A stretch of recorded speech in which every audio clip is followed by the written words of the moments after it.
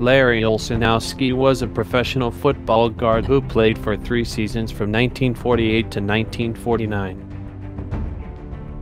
Olsonoski was born on September 10, 1925 in Lancaster, Minnesota. In college, Olsonoski played for the University of Minnesota in Minneapolis and St. Paul, Minnesota.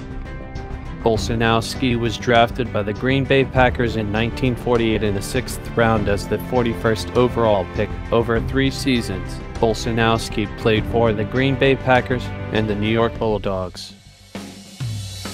He passed away on March 6, 1991 in Edina, Minnesota.